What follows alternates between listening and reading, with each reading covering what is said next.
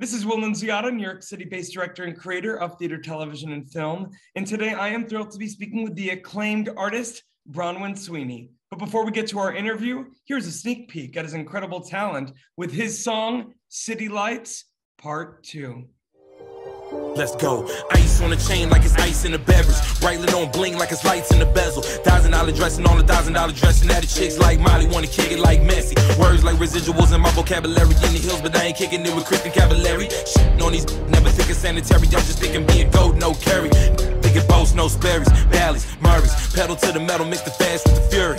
Sign language conversating with the jury. Start to talk and turn her on like Siri.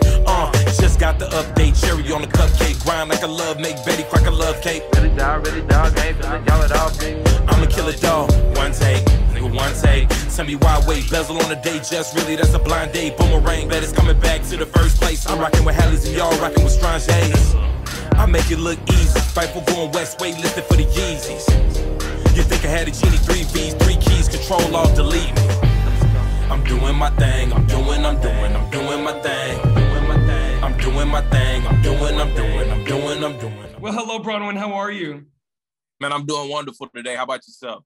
Bronwyn, doing so much better, not only because I'm finally meeting you, but because the audience got a sneak peek of not only an incredible song, but a really beautifully made music video. Talk to me about two things. One, what was the reasoning, impetus behind the creation of the song, and also the concept behind the music video?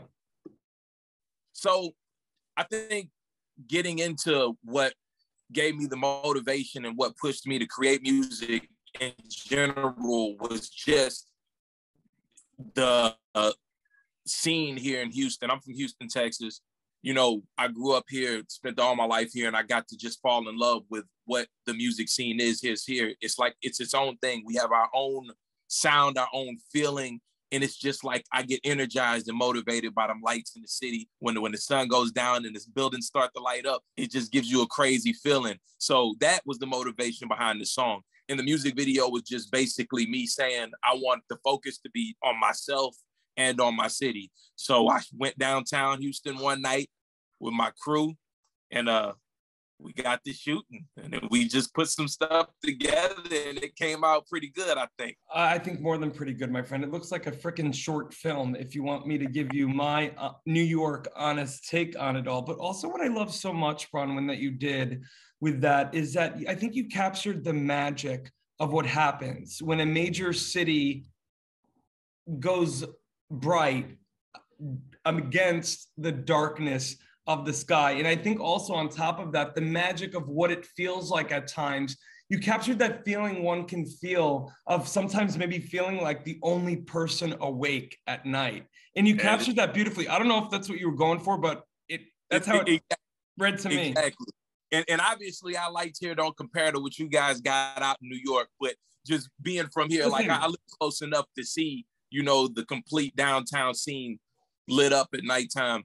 And it's like that, you know, you got your moments where it's busy, and then it just settles to where it's a calm, like literally you could just take a stroll and there's not much going on, or look both directions and maybe there's a car passing, but it's just you. And that's a good feeling, to feel safe and to feel comfortable in that environment, I think is more important than anything. But, you know, that's what we fall in love with, some Houstonians, is just that feeling of just ultimate comfort in your city and your space. Absolutely. Well, listen, I love Houston. And even though I'm a born and bred New Yorker, I'm not one of those like New Yorkers are like, New York, the best, nothing like, no.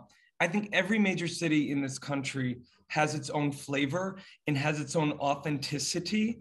And I love cities that kind of are unapologetic about who they are and the people that are from it, the fervent, you know, whether it's from Houston or New York or LA or Boston or Miami, there are people, Chicago, there's this like pride, and I freaking love that. And I also love with you, Bronwyn, not only that pride of where you come from, but I want you to talk a little bit about your musical influences growing up, because when I'm listening to your musical landscape, it reminds me of some artists, but it's still very Bronwyn. It's very authentically you. Was that something you did consciously, in that you took a lot of your inspirations and kind of just naturally filtered it through you to make it authentic?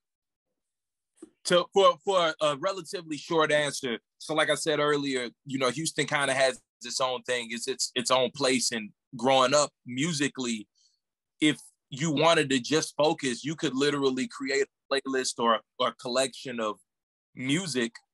A collection of music that was completely Houston. So about 2005, there was a industry explosion with Houston artists like Paul Wall, Mike Jones, Slim Thug. And I was, you know, coming up before the world and the country got to know those people. I was listening to their mixtapes that they would be selling or that you could find at the gas station or the local CD shops. So a lot of my influence did come from the local artists that were from here that I could physically touch or see, you know, at the detail shop or, you know, certain places.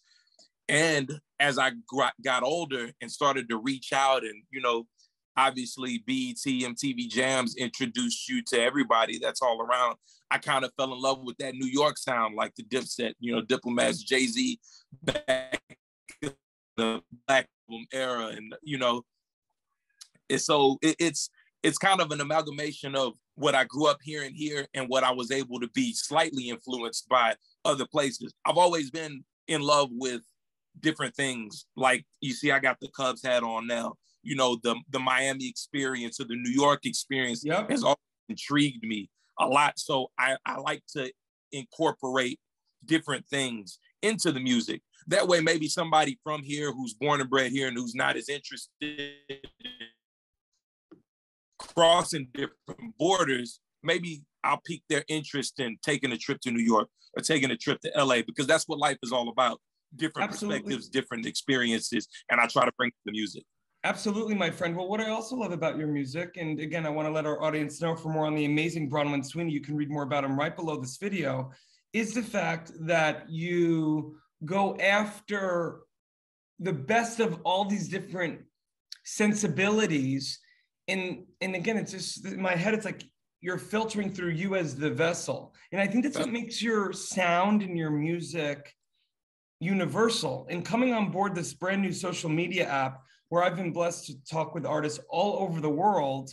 You know, I talk with artists in China, Japan, and Singapore. They are obsessed with Western sensibility. Like, so I'm hearing your music and I'm like, oh my God, Bronwyn would blow up in the East because it's the type of vibe that people in the East are hungry for. And I'm talking to some people in the West and they're like, some people are randomly obsessed with K-pop and the sounds coming out of the East. So what I'm excited about for you, my friend, is that because you have that open mind to just doing great art, whether it's one genre or another, from one city or another, is I'm just excited about the opportunity for you to potentially collaborate with other artists around the freaking world. Is that something that has always interested you?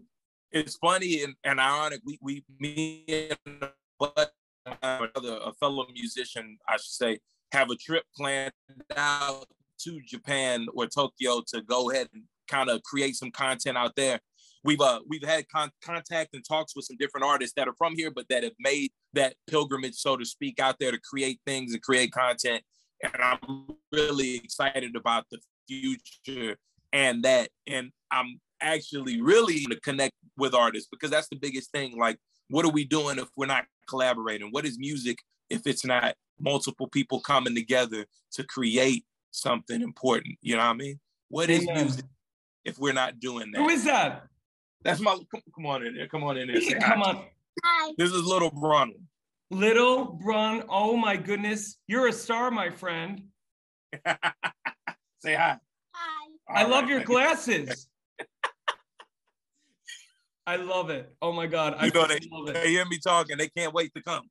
Listen, I wanna leave you with this, my friend.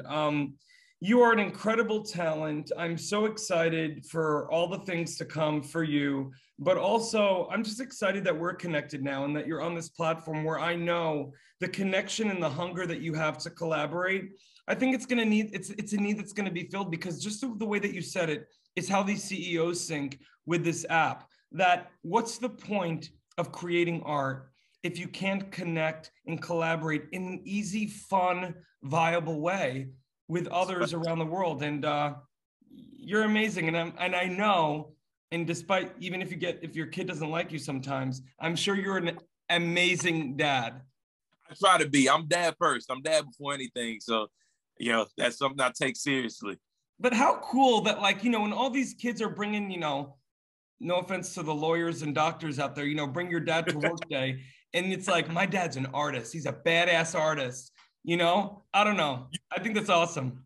I don't know how he feels that, and I don't know how aware of it he is, but, you know, I've been able to have some success in the music space, TV and film. I heard you mention, you know, your involvement with TV and film, but I've been able to have some really cool placements.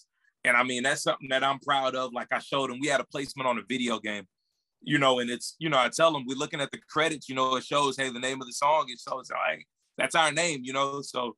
And that's, you know, part of the legacy you, of you the know, Sweeney legacy. You're going to have to carry on torch one day. Listen, Bronwyn, exactly. You are absolutely incredible. And I know I didn't mention all the sexy things that you've done in the past, but again, I want to let everyone know, for more on this incredible artist, Bronwyn Sweeney, you can read more about him right below this video. God bless you, my friend. Happy holidays. And thank you so much for your time today.